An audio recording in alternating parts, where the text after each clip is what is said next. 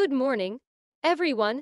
Welcome to today's workshop on understanding the foundational concepts of behavior analysis. Today, we're diving deep into two pivotal theories that have shaped our field: radical behaviorism and methodological behaviorism. We'll explore what distinguishes these approaches, see them in action through examples, and even test our newfound knowledge with some mock exams. Let's embark on this journey to better grasp these theories and their implications for behavior analysis. Methodological behaviorism focuses on observable behavior and avoids any inference about internal mental states or processes.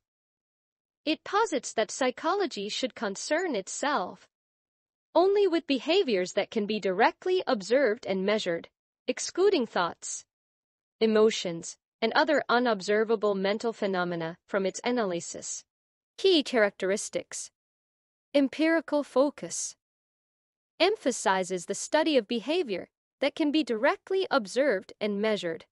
Exclusion of internal states rejects or ignores the significance of internal mental states in the explanation of behavior, considering them outside the realm of scientific inquiry. Stimulus-response relationships often focuses on the relationships between environmental stimuli and the responses they elicit, without speculating about internal processes that might mediate these responses. Examples for methodological behaviorism. In a methodological behavior study, a researcher might examine how the presence of specific stimuli, example food, affects the probability of a response, example, pressing a lever in rats, without making any reference to the rat's internal states such as hunger or motivation. In contrast, radical behaviorism, developed by B. F. Skinner, expands upon the principles of methodological behaviorism by incorporating internal events, thoughts, feelings into the analysis of behavior, but always with a focus on observable action. It maintains that these internal events are also behaviors subject to the same rules and principles as overt behavior, but emphasizes that they should be studied based on their observable effects and relations with the environment. Key characteristics: inclusion of internal events recognizes thoughts and emotions as behaviors that can and should be studied, albeit indirectly, through their observable effects.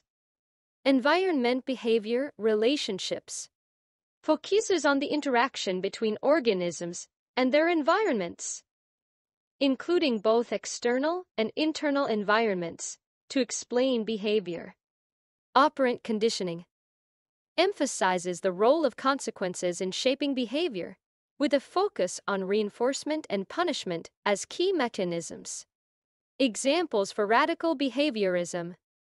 A radical behaviorist approach to understanding procrastination might consider both the observable behavior, example, delaying tasks, and the individual's self-reported feelings of anxiety or thoughts about the task. However, it would analyze these internal events in terms of their relationship with environmental factors, such as past experiences of failure or the contingencies of reinforcement and punishment. Comparison. While both approaches are grounded in behaviorism, the key difference lies in their treatment of internal mental states. Methodological behaviorism strictly limits its scope to observable behaviors, effectively treating the mind as a black box that's irrelevant to the study of behavior. Radical behaviorism, on the other hand, acknowledges the existence and importance of internal states, but insists they be studied in observable and objective terms, as part of the organism's interaction with its environment. Radical behaviorism's broader approach allows for a more comprehensive analysis of behavior, considering both external actions and internal events within a behavioral framework.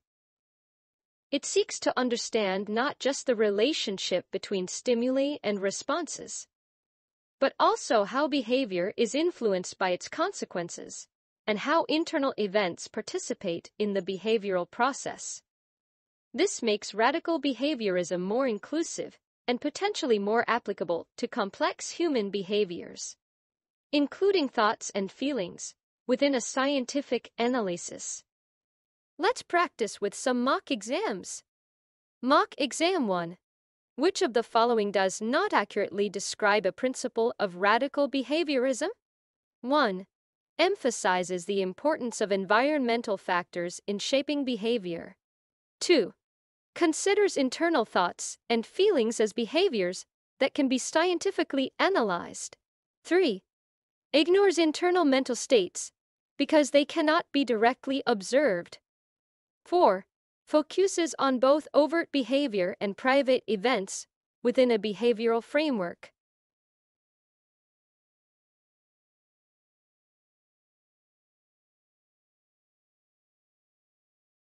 Correct answer is 3.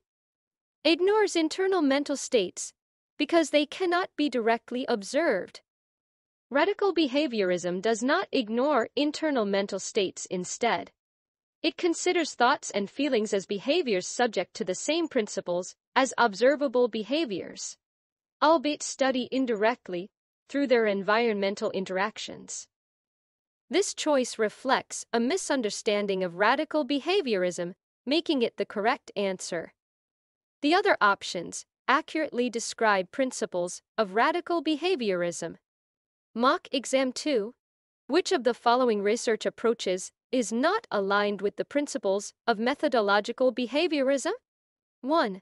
Studying the rate of lever pressing by rats in response to food rewards. 2. Observing changes in social behavior among children following the implementation of a token economy. 3. Conducting interviews to understand the subjective experience of anxiety in social situations. 4. Measuring the increase in heart rate as a response to a loud noise.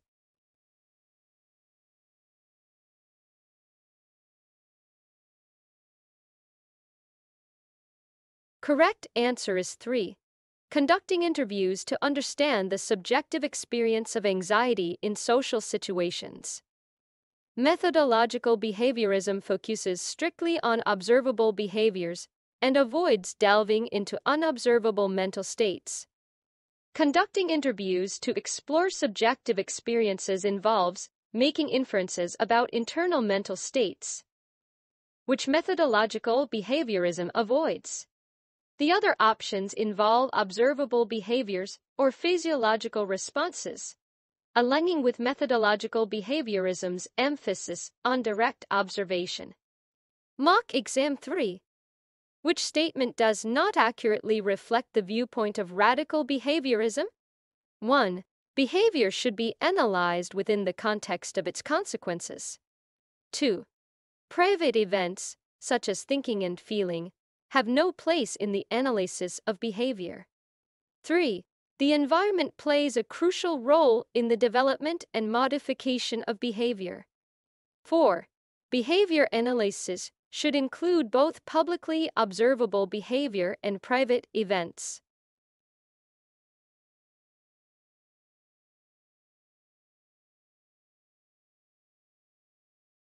Correct answer is 2. Private events, such as thinking and feeling, have no place in the analysis of behavior.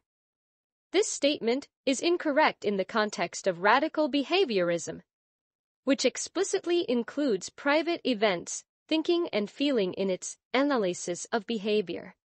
Radical behaviorism asserts that these private events are behaviors in their own right, influenced by and influencing interactions with the environment.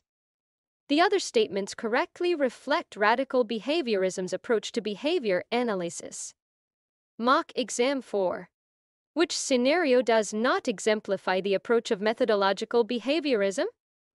1.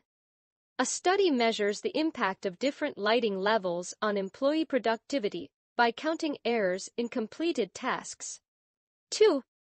An experiment investigates the effect of praise versus reprimand on student participation by recording the frequency of hand raises.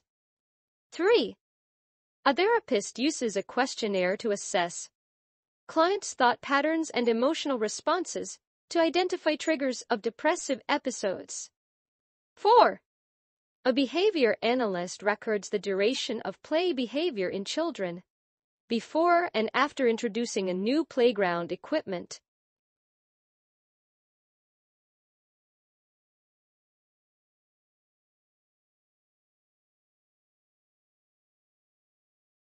Correct answer is 3. A therapist uses a questionnaire to assess clients' thought patterns and emotional responses to identify triggers of depressive episodes. This scenario involves exploring internal mental states, thought patterns, and emotional responses through a questionnaire, an approach that methodological behaviorism avoids due to its focus on directly observable behaviors. Methodological behaviorism would not typically engage in assessing unobservable mental states to explain behavior. The other scenarios focus on observable behaviors and their environmental determinants, aligning with methodological behaviorism's principles. I hope this session has provided you with a clearer understanding of radical and methodological behaviorism and how they apply to behavior analysis. Remember, each approach offers valuable insights and tools for our work, depending on our objectives and the specifics of the behavior we're examining. Thank you for participating, and keep exploring these fascinating concepts in behavior analysis. If you like this video, please press like button and subscribe channel. Have a good day.